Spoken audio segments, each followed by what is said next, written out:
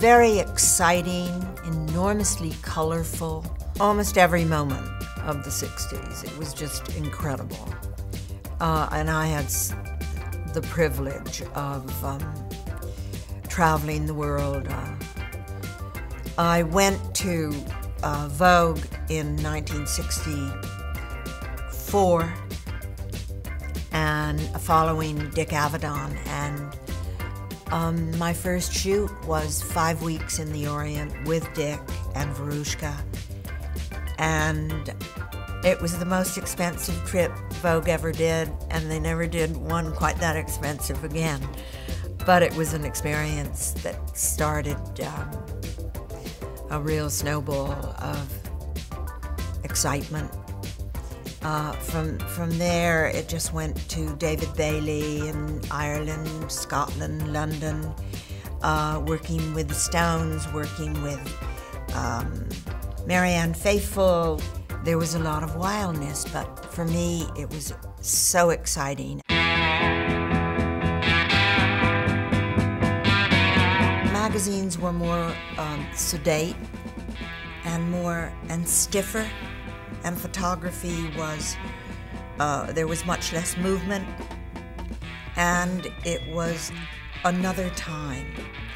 And now what was happening was a photographer like Dick Avedon, it was learned, understood movement, and he brought that to his pictures, and that was a breakthrough that started and has not stopped.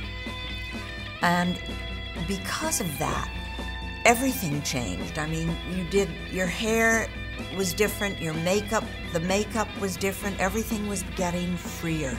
I grew in my job. I wanted those moments shared visually in print for our readers. That's when a model like Lauren Hutton made such a difference, because she was so all-American, but special.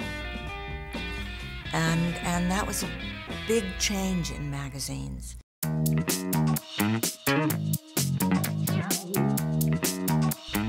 One of the finest people I've ever known in my life. I really loved her. She was my mentor. She was the warmest person. If she believed in you, she pushed you. And when somebody believes in you that is that strong and becomes that much your friend, and you feel that way about that person, you want to do your best, your very best work. With Mrs. Vreeland, it was never this, no 2 days were alike. It was just a growing process, always.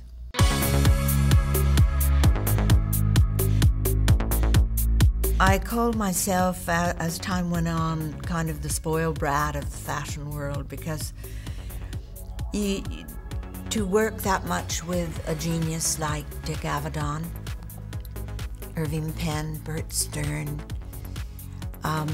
Helmut Newton, each person, each photographer so different, and such an enriching moment, each one. And you never came away from one day having not learned something else. Your eye opened again. Your creative juices were just going, and fantasy and creativity and the backstage life, which was my life and is my life, was something that gave me the career I ended up having.